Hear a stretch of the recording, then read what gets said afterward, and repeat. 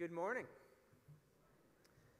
Good morning each. Good morning all. It is good to be here with you. This is the day the Lord has made, and we will rejoice and be glad in it, and we get to do so together in this time of worship. So welcome, whether you're here in person or worshiping with us via the live stream. It's good to see you all, to be here with you.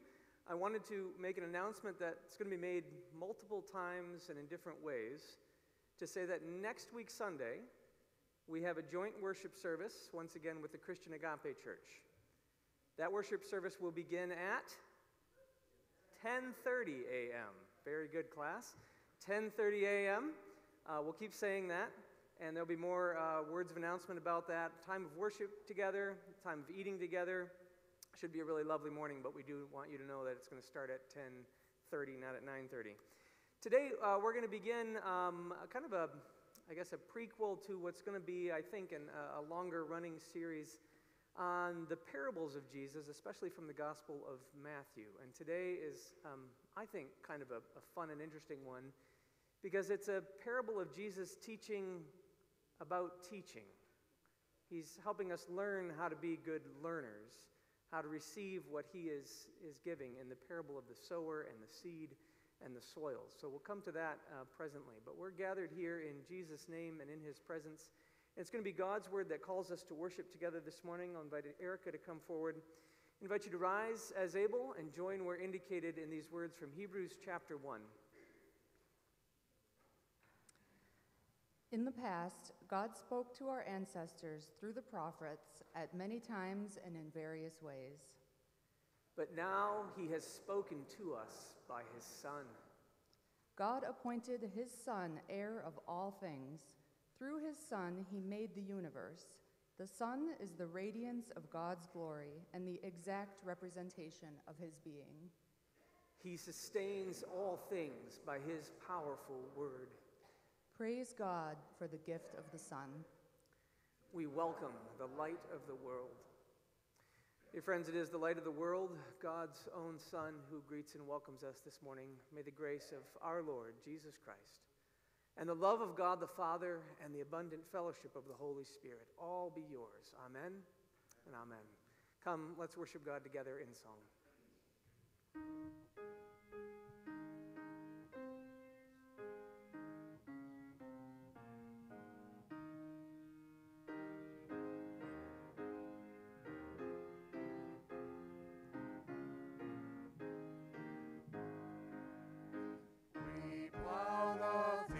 And scatter the good seed on the land, but it is there.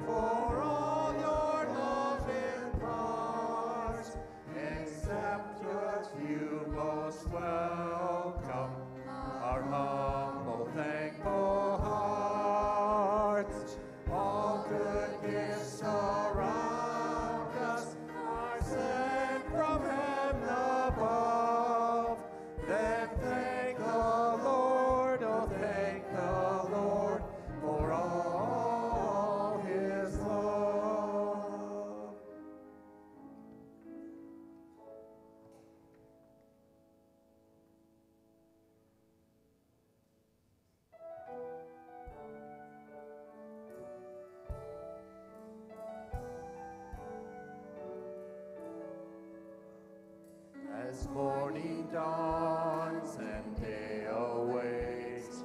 To you I bring my need. O gracious God, my soul of strength, in you I live and breathe. Each hour is yours, my wisdom plan. Each gate and power, sovereign hand. Renew my spirit, help me stand. Be glorified today.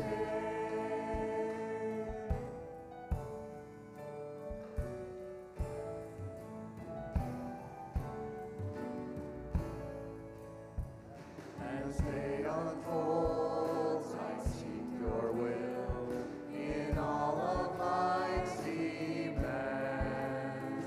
And though the tempter tries me still, I cling to your commands. Let every effort of my life display the matchless worth of Christ. Make me a living sacrifice. Be glorified today.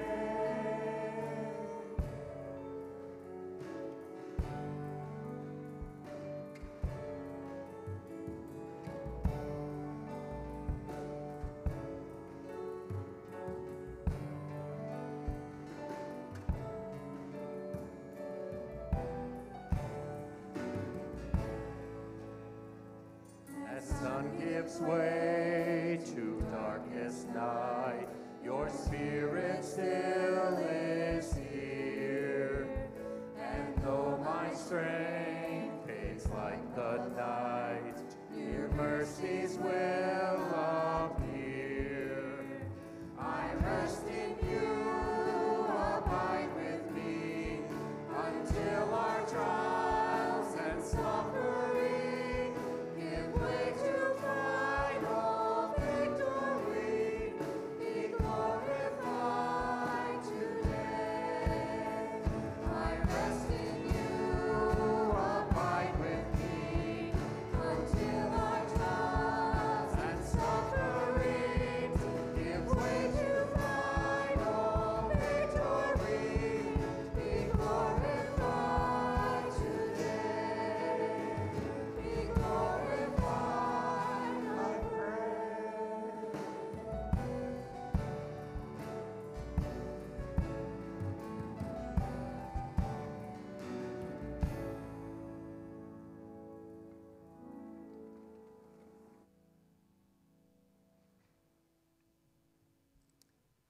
Hear the psalmist's testimony.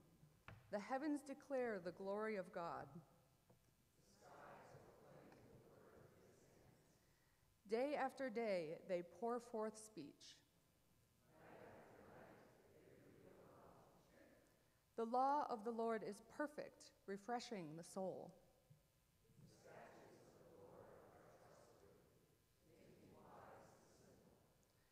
The precepts of the Lord are right, giving joy to the heart.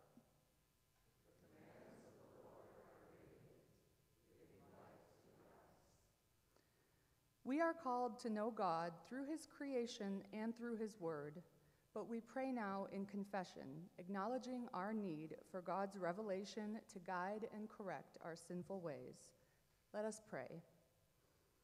The skies are proclaiming your glory, Lord, and revealing knowledge of your power.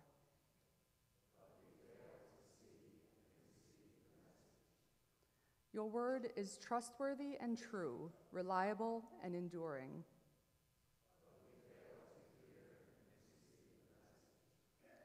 By your word, search and know us, O God. Your guidance is more precious than gold and sweeter than honey.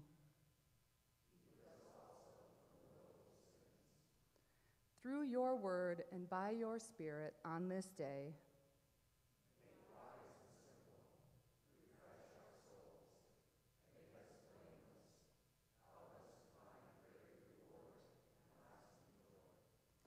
May these words of our mouths and this meditation of our hearts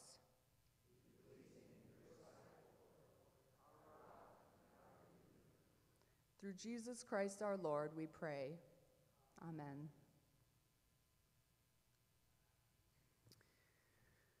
Brothers and sisters, hear this good news of God's revelation through his Son, a revelation that also purifies us from all our sin. In these last days, God has spoken to us by his Son, the one who is heir of all things, through whom God made the universe, the radiance of God's glory, the exact representation of God's being, sustaining all things by his powerful word. The Son provided purification for sins, and then sat down at the right hand of the Majesty in heaven. Thanks be to God. Amen. We respond by professing together what the Church confesses is true of God's word revealed in Scripture through the words of the Belgic Confession. We know God by two means. First, by the creation, preservation, and government of the universe. The universe is before our eyes like a beautiful book in which all creatures, great and small, are as letters to make us ponder God's eternal power and divinity.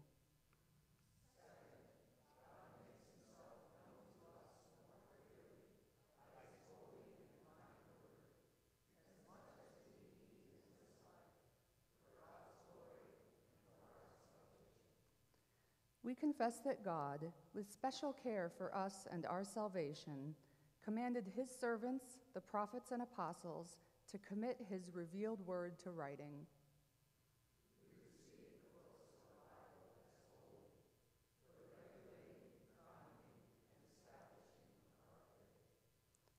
We believe without a doubt what they teach, because the Holy Spirit testifies in our hearts that they are from God. We believe that this Holy Scripture contains the will of God completely, and that everything one must believe to be saved is sufficiently taught in it.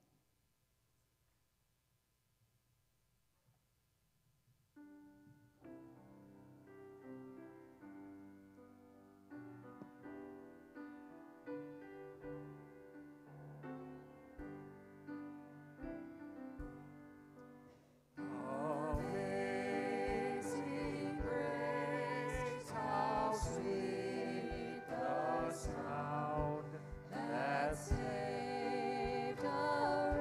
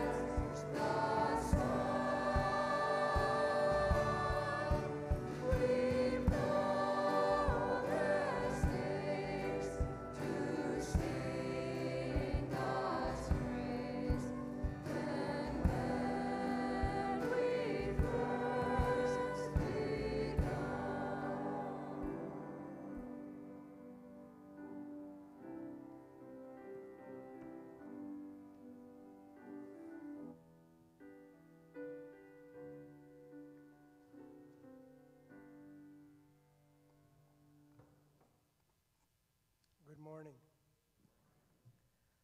This morning, our offerings are for Roosevelt Park Ministries and the ministry here at Shawnee Park Christian Reformed Church. Roosevelt Park Ministries is a Christian development organization that primarily serves recent Hispanic immigrants. This ministry builds community by providing individual citizenship services, tax services, and family and individual counseling services. Please join me in prayer. Dear Heavenly Father, we come to you this morning to pray for Roosevelt Park Ministries. Please, Lord, bless these gifts and guide the staff and volunteers as they faithfully serve the Hispanic community through citizenship and family individual counseling services. We also pray this morning for the various ministries of Shawnee Park. Lord, we know that you are the great provider of these gifts each week. Please bless these gifts. As we progress through the church year, we pray that these gifts will be used to further your kingdom, both globally and in our neighborhood, as well as build community among us. We know, Lord, that through your will and your grace, all things are possible. For Jesus' sake, amen.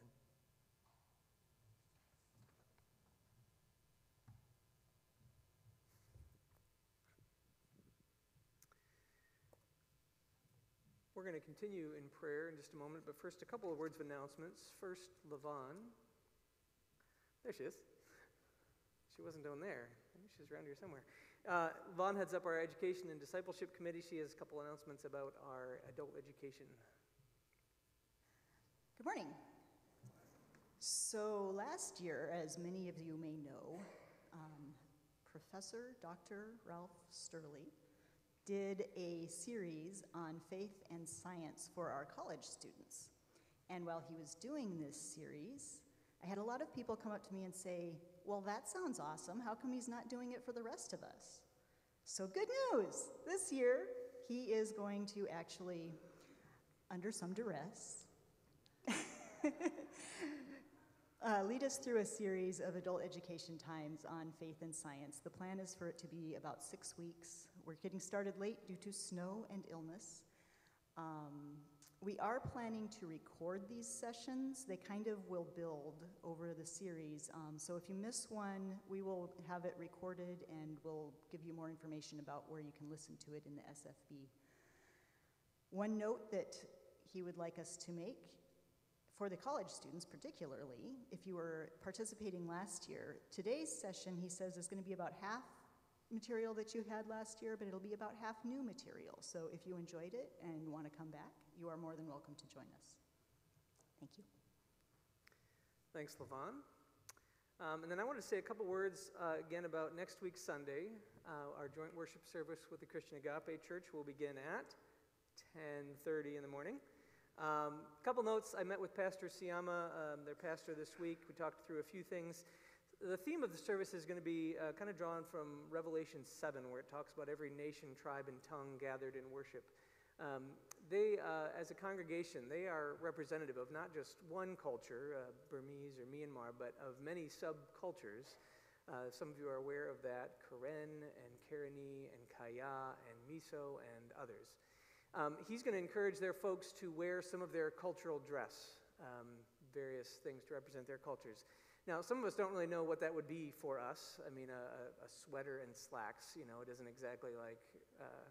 But if you have something, either a culture you're connected to or a place you visited or something like that, that would give you a story to tell and something to share, please, by all means, feel free to join in with that. And then come also with your questions. As we sit down to lunch, you may want to ask some questions about a particular kind of dress and why one is different from the other, whether it's the color, the pattern, the texture. Be a chance to spark some conversation there. We intend to share communion together. We're letting Christian Agape Church kind of take the lead. We're following their practices around communion, but come ready to receive that together. We'll have a brief informational meeting after the worship service about the plans for this preschool that we're intending and planning and working towards welcoming into our building here in the next year. and then we'll go downstairs and share a potluck lunch together. So I think that's enough for announcements for now. Other things will be in the SFB email throughout the week, but wanted you to have some of those details in front of you today already. Let's then go to God together and join our hearts in prayer for the needs of the church and the world. Oh God, we have sung Amazing Grace, and how genuinely amazing your grace towards us truly is. How sweet the sound of grace in the ears of wretched sinners like us.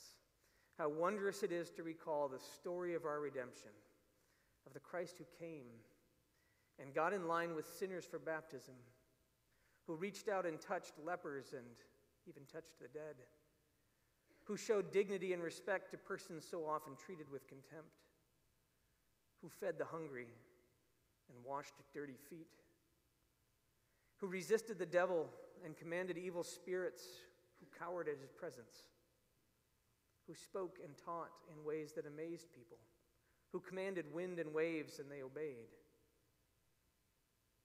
We thank you for the ways all that he did and said were remembered and retold and recorded and spread throughout all the world and down through history and come to us today.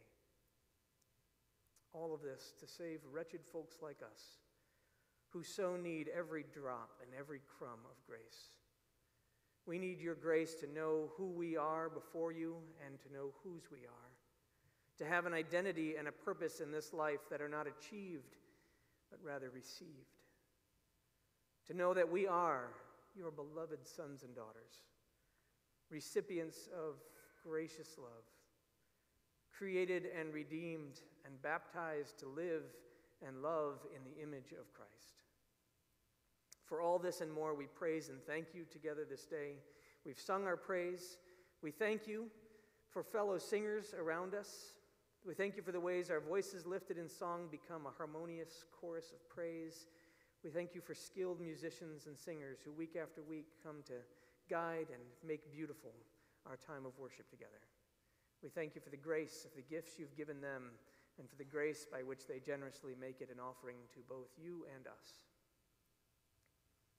We pray, O God, that we would not be merely recipients of your grace and your gifts, but also instruments of them. Make us good receivers, but also make us generous givers, who know the joy of sharing and multiplying what you have given to us. And so make us eager to show to classmates and friends and neighbors and strangers and even enemies the gracious hospitality you have given to us. Make us attentive to the lonely, welcoming of the foreigner, eager to provide shelter for the vulnerable, justice for the oppressed, and companionship to the lonely. Speak by your Spirit and bring to mind, even now, in this moment, bring to our minds those to whom this week we might extend an invitation or write a note or bring a meal or meet for coffee or provide some word or act of kindness that might embody and proclaim the good news of Jesus.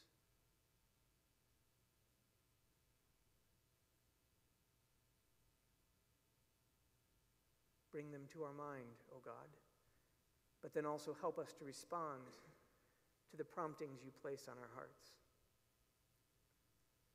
Almighty Father, the Scriptures tell us that by bearing one another's burdens, we fulfill the law of Christ. We do that in more ways than just prayer, but we do so often begin and end in prayer and bearing one another's burdens. So we pray for those within our congregation with weighty needs at present. We continue our prayers for Carol and for Dee and for Len and for Craig. We pray also for those who are dealing with trouble in their household or strife. We pray for those who are overwhelmed by life's demands or who are facing weighty and difficult decisions. We pray for those who cannot make financial ends meet despite working so hard to do so. We pray for those who are dealing with crises and long struggles with mental health.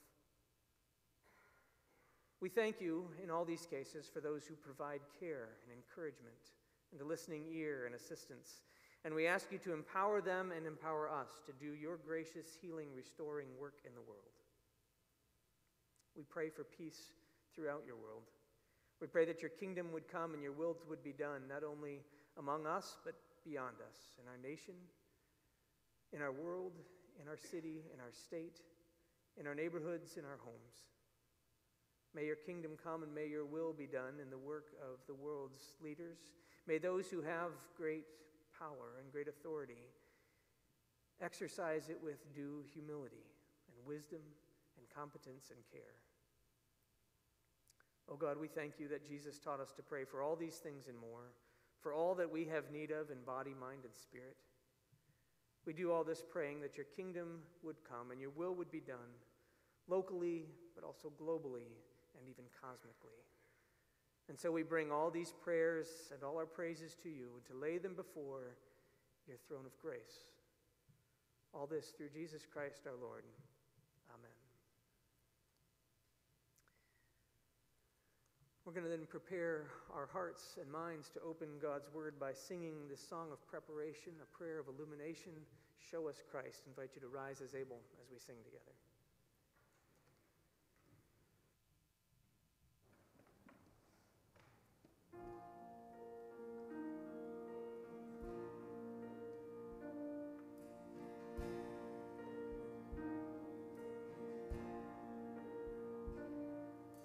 Prepare our hearts, O God.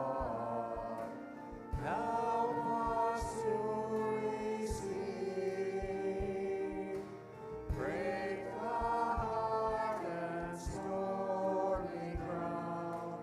Help our unbelief. Cleanse your word down deep in us. Cause it to bear fruit. Open up our ears to hear. Lead us in your truth. Show us Christ. Show us Christ. Oh God, reveal your glory through the preaching of your word, until every heart confesses Christ is Lord.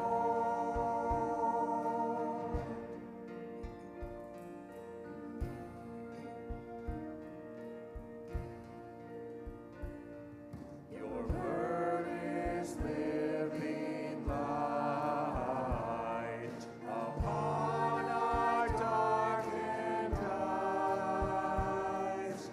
Guides us through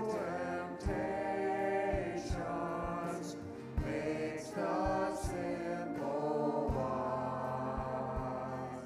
Your word is food for famished ones, freedom for the slave, riches for the needy soul. Come to us today. Show us Christ. Show us Christ. Oh God, reveal your glory through the preaching of your word, until every heart confesses Christ is Lord.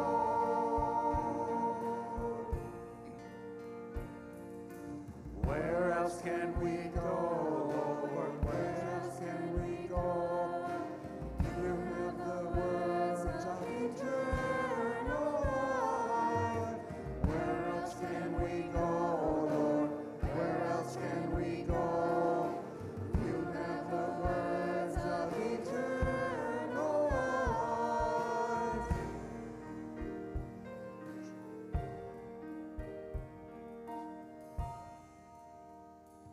Show us Christ. Show us Christ.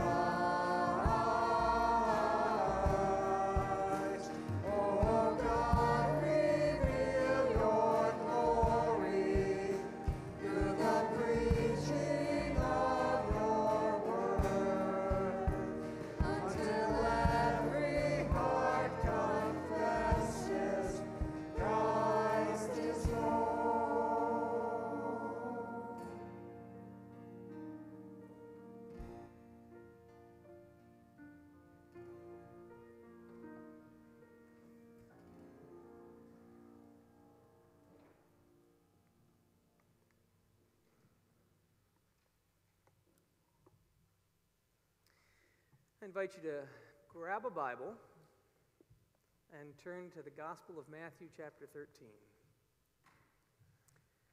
The text, the reading, is not going to be on the screen today. I'd say oops, but I deleted the slides. I would really love today to see you grabbing a Bible and opening up to the Gospel of Matthew, chapter 13. We're, in some sense, reading today about reading. We're learning about learning. We're hearing Jesus teaching about how he teaches us.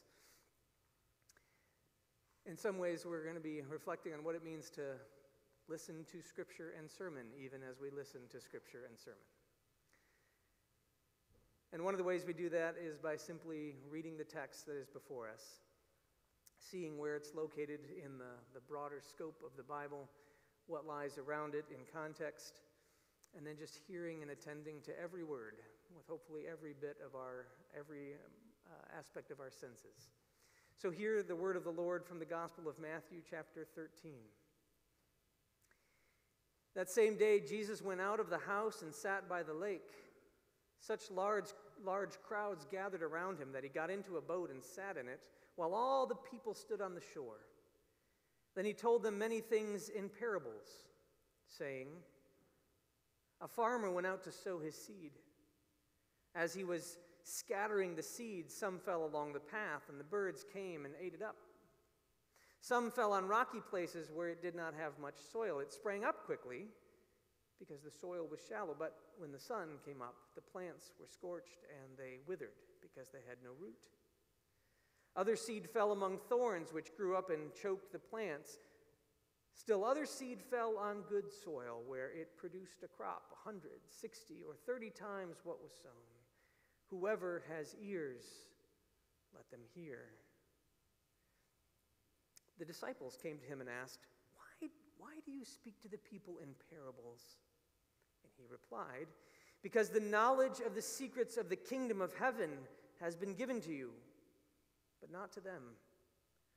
Whoever has will be given more, and they will have an abundance. Whoever does not have, even what they have will be taken from them.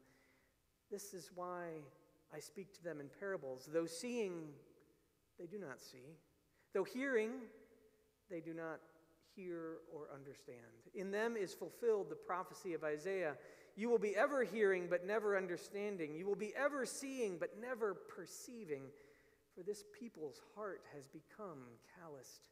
They hardly hear with their ears, and they have closed their eyes. Otherwise they might see with their eyes, hear with their ears, understand with their hearts, and turn, and I would heal them.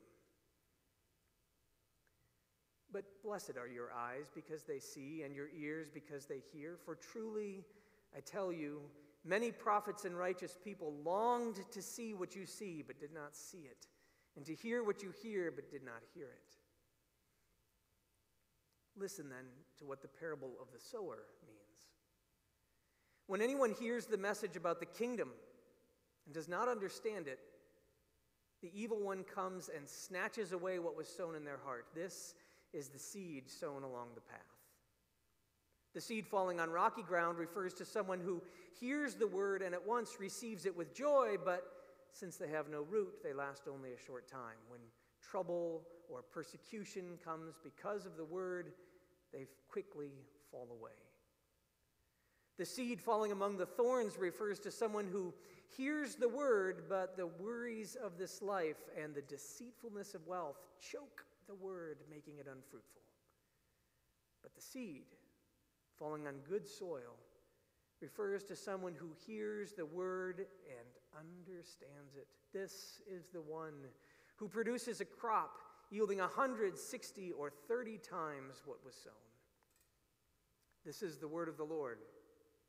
Thanks be to God.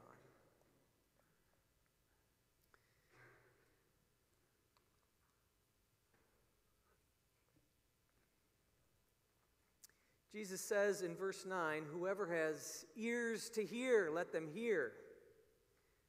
Seems like kind of a strange and redundant saying. You aren't going to hear him say that if you don't have ears to hear. What is it really all about? There's something of a paradox there that captures, in a way, this whole passage. Jesus gives this parable about parables, this preaching and teaching about preaching and teaching, about about a message given and a message received. It's like talking about talking or trying to think about thinking.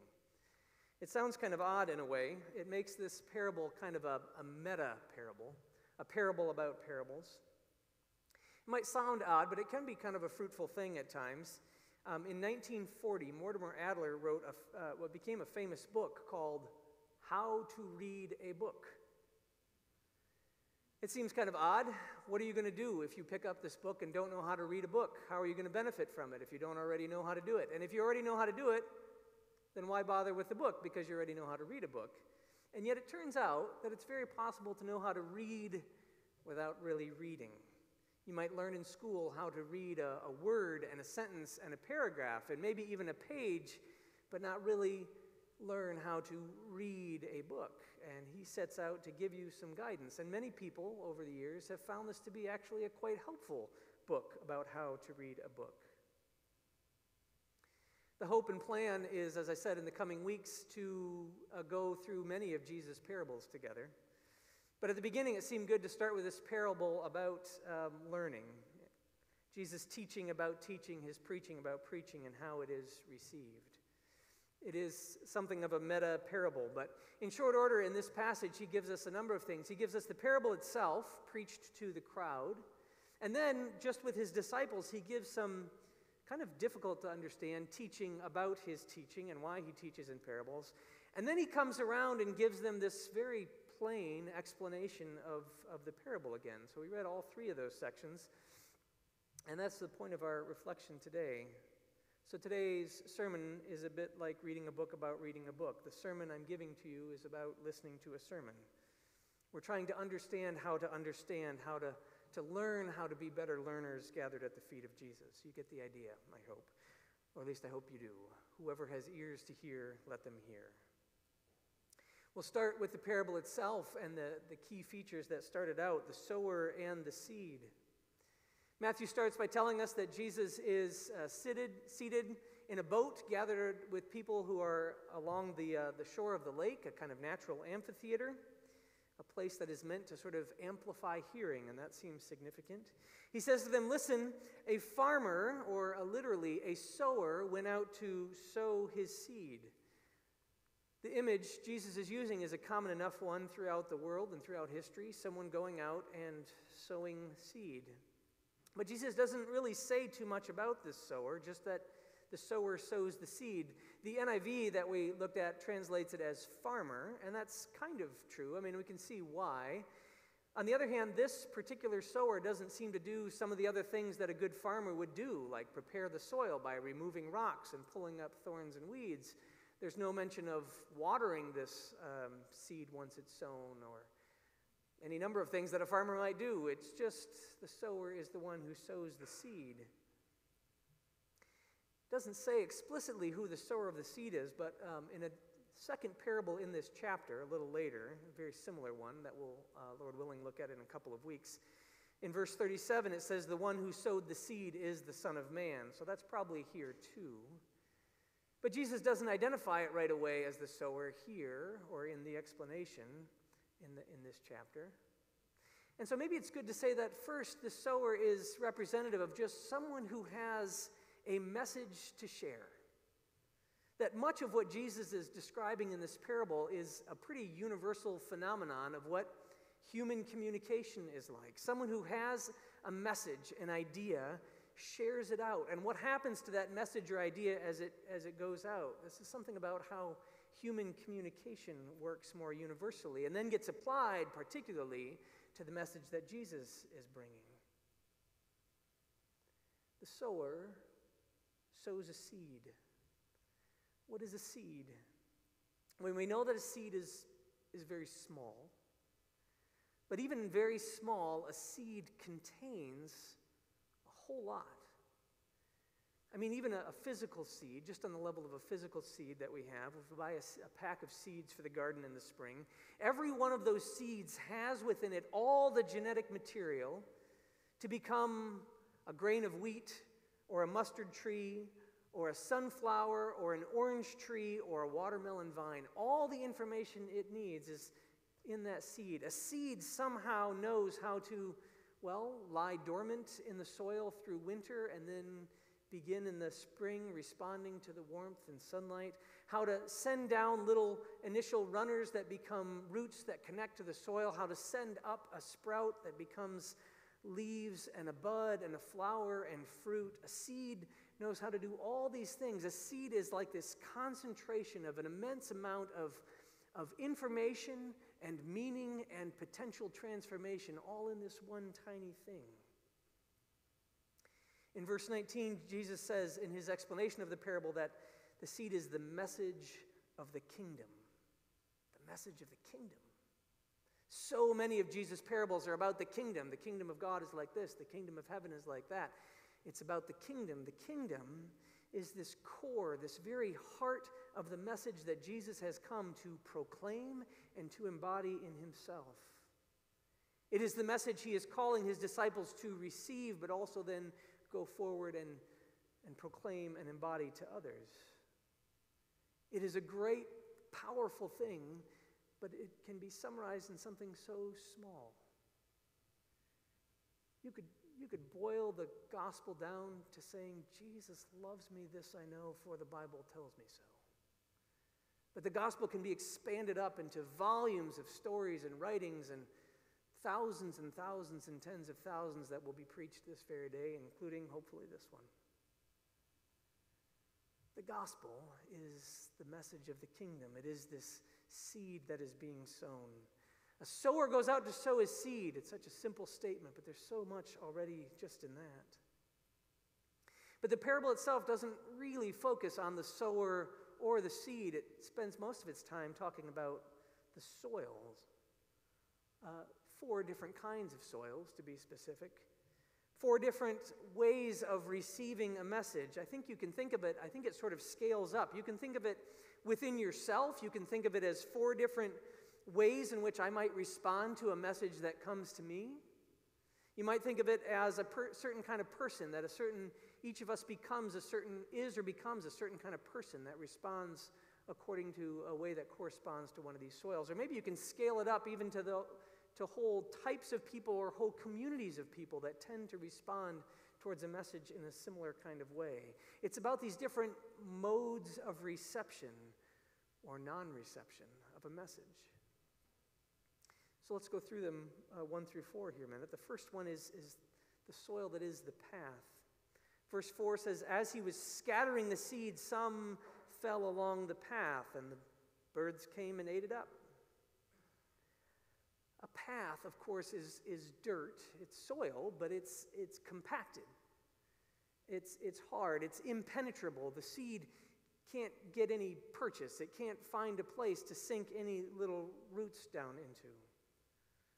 It's a heart or a mind or a mode of reception that you might say is calloused, cynical, dismissive. It doesn't really receive what's given to it. Now, about some kinds of messages we receive, that might be a perfectly understandable and right option, right? Like, we are bombarded with advertisements, for example. Every one of them has a message in it, something it wants us to receive, and generally an action it wants us to take, some service or product it wants us to buy. Much of the time, those things just bounce off us like hard paths. Our hearts are not open or receptive to them.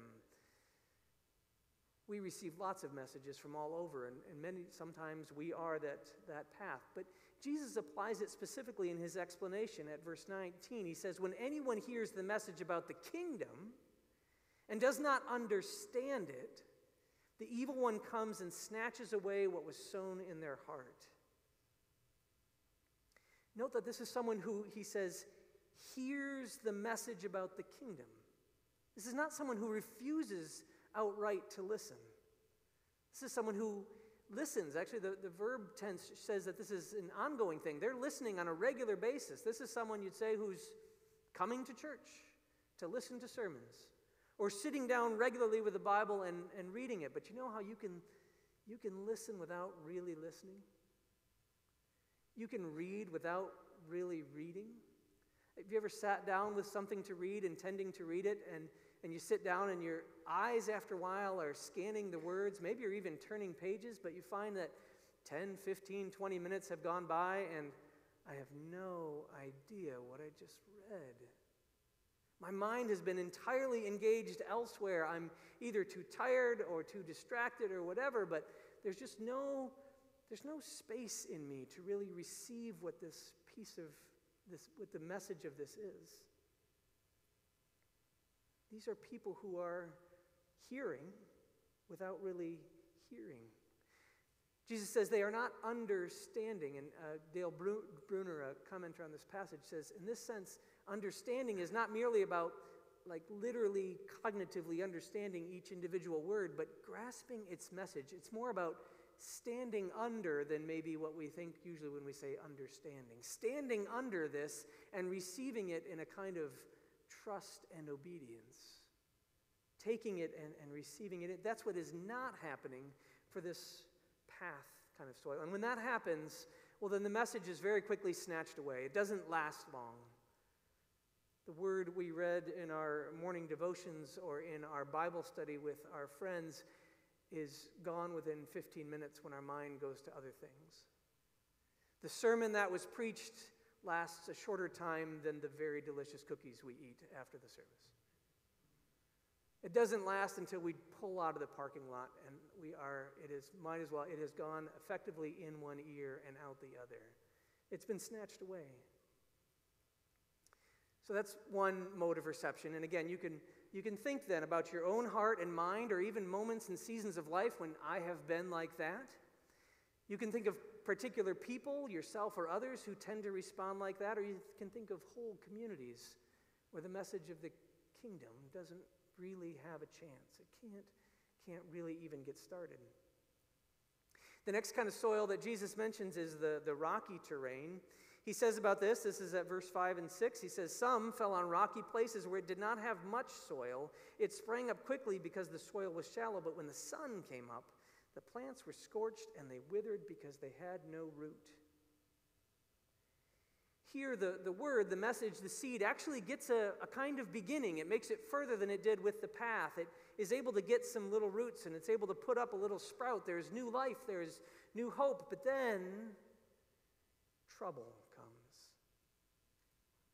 The roots don't go very deep. They're unable to find real nourishment or to find the water or nutrients they're going to need to live. In his explanation in verses 20 and 21, Jesus says, this is those who receive the message with joy. They love doing their devotions and Bible studies and listening to sermons. They love it. It's a delight. It's a joy. It's wonderful. It's engaging. It's entertaining. It's received with joy. But there's an initial enthusiasm that doesn't somehow last. It's like last year's fashion. It fades almost by design. And what causes it to fade especially are these rocks. Jesus calls them trouble and persecution. Pressure comes. Waves of doubt come. Struggle and suffering comes. Someone questions your faith. You endure some suffering. And without some deeper roots, that little plant of faith and life transformation just can't really last. I mean, it's a remarkable thing. Even a small plant, you've seen it sometimes, where a small plant that does have some roots can push up around and through rocks and even through asphalt, and it can manage to grow. But if the roots aren't able to sink down, then that plant can be knocked over by a falling twig. It's about rootedness, the rocky terrain. In a kind of parallel fashion, the next one is about the thorns. Again, verse 7, Jesus says, other seed fell among thorns, which grew up and choked the plants. Again, the message is heard. This is someone who is listening. And it does get some initial growth, like with the rocks. But this is not the only thing growing in this heart, in this mind, in this type of person. There are other things growing too, and Jesus identifies them in verse 22. He says, the seed falling among the thorns refers to someone who hears the word, but the worries of this life and the deceitfulness of wealth choke the word, making it unfruitful. The worries of life and the deceitfulness of wealth.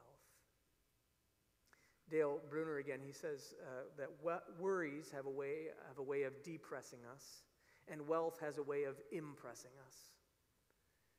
Depressed or impressed, these are the world's fears and the world's hopes, false fears and false hopes that can grow in a heart, in a mind, in a person, in a community, right along with the good word.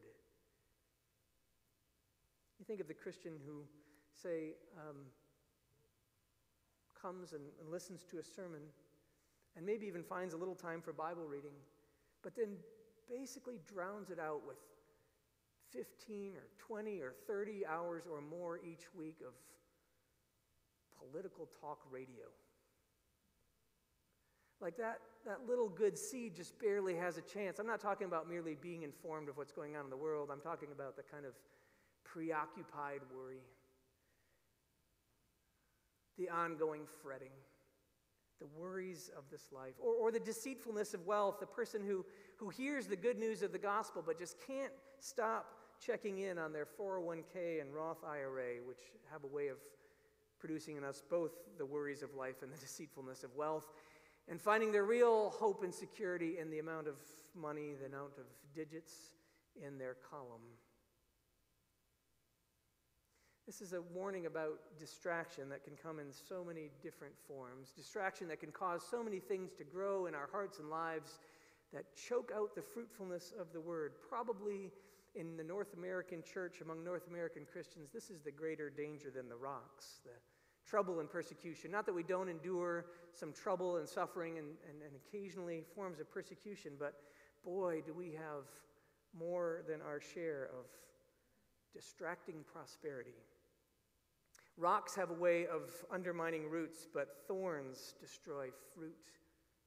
They take away the fruitfulness. We carry with us in our pockets machines and devices that seem like, as the longer we have them, it seems like their key purpose is to distract us, to be attention-grabbing and seeking devices that constantly are pulling away our attention. Whoever just dropped their phone, that was perfect timing, thanks. That's what that was.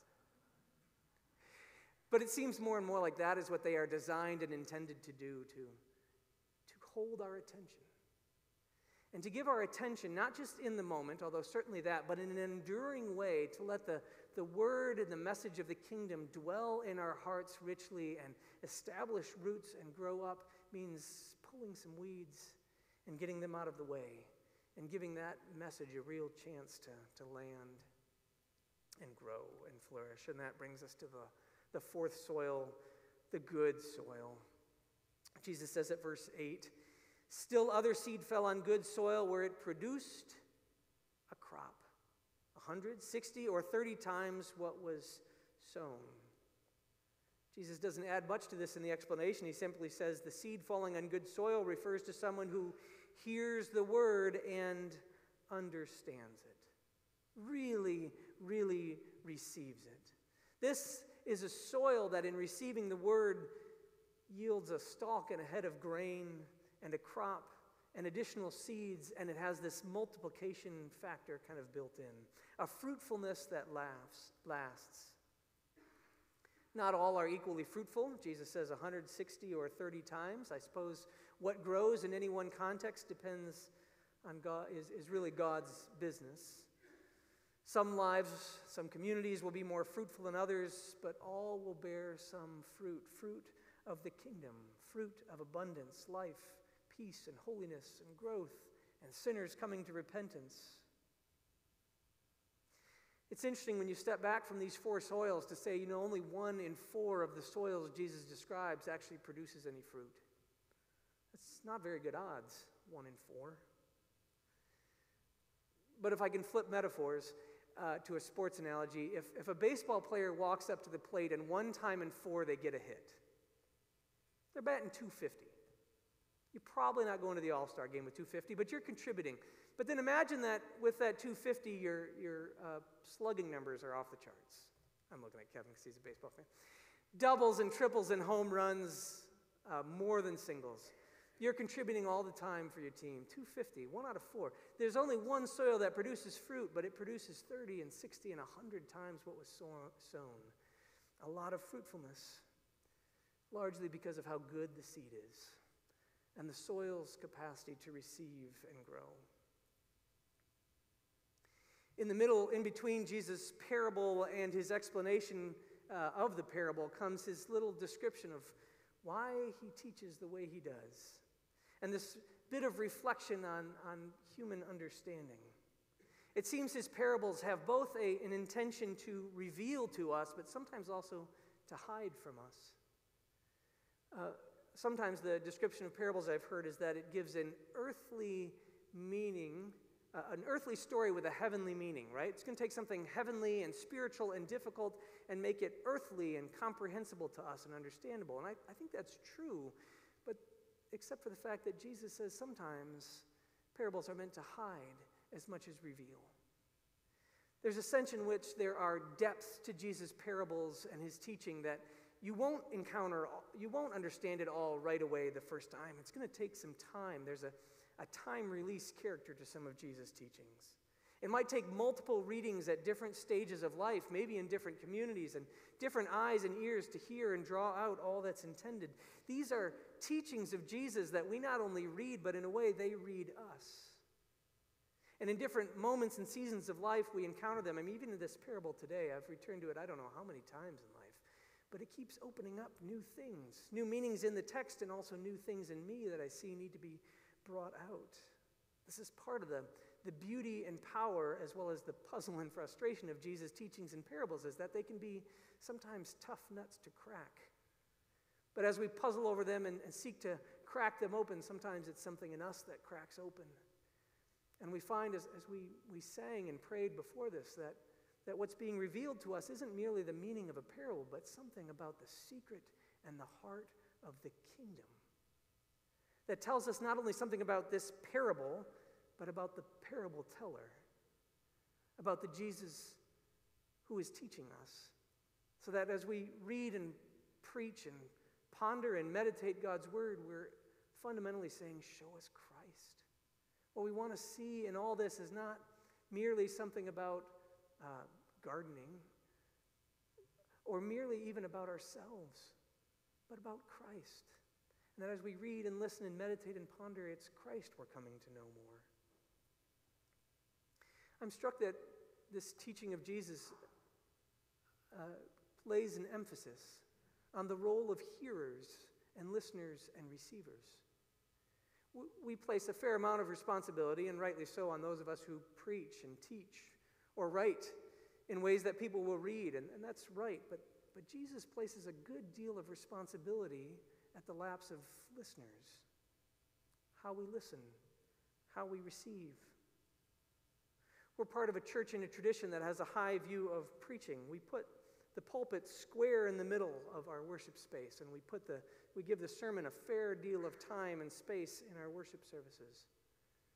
My title at the end of the day, that I usually go by as pastor, but my official title is Minister of the Word. My chief calling is to administer God's Word to you in this form and in other forms, sometimes in Bible studies, sometimes at a hospital bed, to administer God's Word to you as a kind of medicine, a kind of food. That is a great responsibility. But do you see how no matter how well I or someone in my shoes does this work, it will lead to nothing if there's not a corresponding role and responsibility for listeners. The preacher George Whitefield once gave a sermon about how to listen to a sermon. I guess that's kind of what today's is. He was preaching on Luke chapter 8, verse 18, where Jesus says, "Consider carefully how you listen, how you listen." And he gave some suggestions that I'm repackaging a little bit and summarizing for you here. But he says, when you listen to a sermon, first of all, come and listen out of a sincere desire to know and to do what God calls you to. Don't come to the sermon merely for curiosity, and certainly not for entertainment. He says, listen to that sermon as if you are receiving an announcement on matters of life and death. matters of life and death, as if your very peace and happiness and the core of your relationship to Almighty God were at stake. He says, pay way more attention to the message than the messenger. Preachers are people like you. Don't worry too much about whether you like them or not. Don't even worry too much, he says, if you feel like their lives don't even match up to their own preaching, because none perfectly do. Don't worry about which preachers you personally prefer. Fourthly, he says, strive to apply everything you hear to your own heart. Every word of promise, every command, every conviction, every word of reassurance. Apply it to yourself 3 times for every time you apply it once to somebody else. Fifthly, he says, pray. Pray. Pray before a sermon. Pray during a sermon. Pray after a sermon. Pray for the preacher. Pray for the listeners. Pray that the word will be heard and received and understood and lived. I would add to that, ordinarily, listen with an open Bible. That's why I made you get a Bible out today. It's a really good habit to ordinarily listen with an open Bible. It allows you to verify that what's being said corresponds to what has been written and recorded. It gives you at least one time every week where you are flipping open a Bible and remembering where book and chapter and verse is found.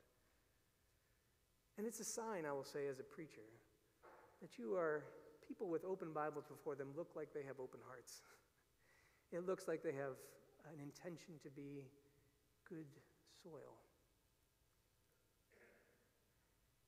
Lastly, being good receivers of a message, sermon, devotion, Bible study of the word of the kingdom, necessarily translates into being fruitful and to being and becoming those who also spread and scatter the seed. There is multiplication built into Jesus' understanding of what the message of the kingdom is for. It is meant to grow and multiply and be shared and spread. Maybe in some ways we don't really understand it until we've tried to also spread it and share it to others. So to that end, let's go to God together in prayer, asking that we would receive well and scatter freely the gracious message he gives us this day. God our Father, we pray today with thanksgiving for all that you have given in your word. It is really exactly what we need. It is all that we need. It is rich and fulfilling and has the great potential to transform our lives, to nourish and sustain us, to heal us, to cleanse us, to empower us to live lives shaped by the message and person of Jesus. Let all of us who have ears to hear really hear. And may our lives and our community be fruitful and a place where the seed and the message of the kingdom continues to be spread and grow and transform lives and transform your world. All this we pray in Jesus' name. Amen.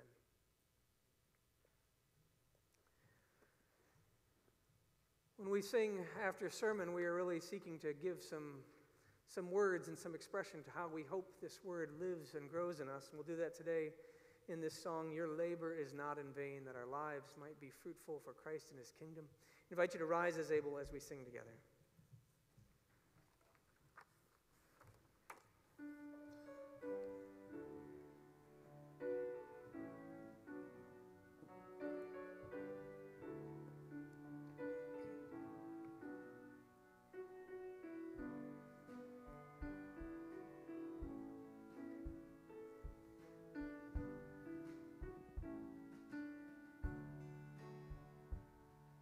Your labor is not in vain, though the ground underneath you is thirst and stain. Planting and reaping are never the same, but your labor is not in vain. Your labor is not unknown, though the rocks they cry out and the sea is grown. The place of your toil like a home, but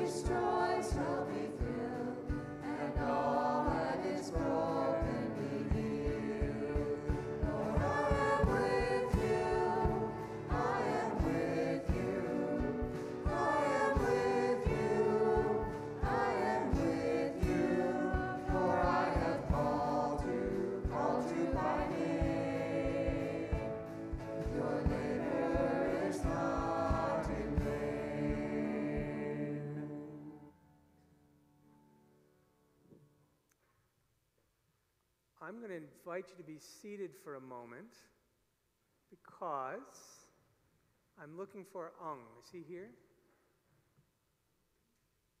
I thought I saw him come in, and I have a note that he was coming. Maybe not. Okay, let me explain.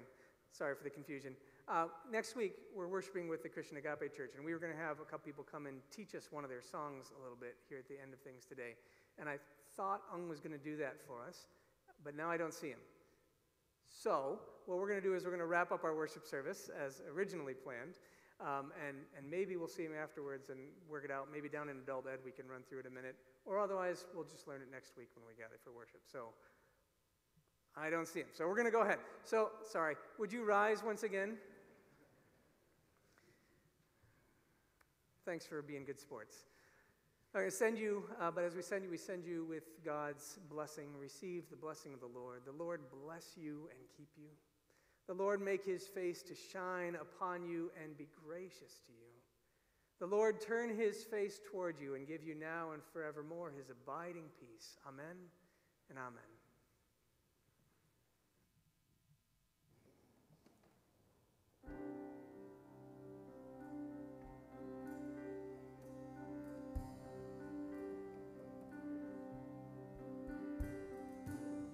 Take my life and let it be consecrated, Lord, to thee. Take my moments and my days, let them go in ceaseless praise. Take my hands and let them move at the impulse of thy love. Take my feet and let them be swift and beautiful for thee. Take my voice and let me sing, always only for my King. Take my lips and let them be filled with messages from thee.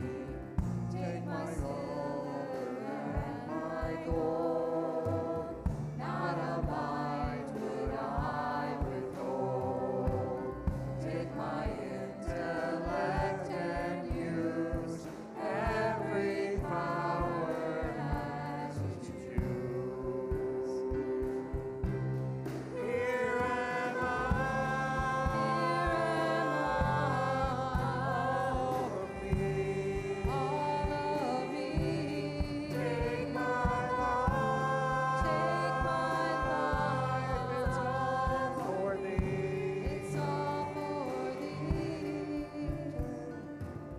Take my will and make it thine. It shall be no longer mine. Take my heart, it is thine own. It shall be thy royal throne.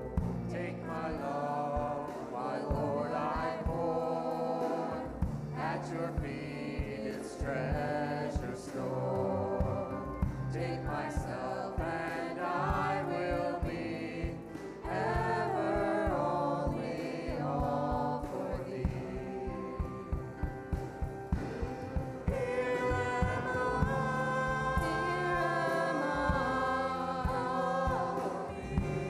all of me. Take my life, it's all for thee.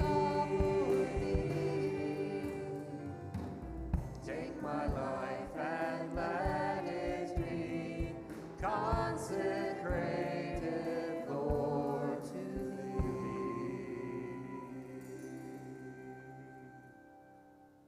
Go in peace to love and serve the Lord.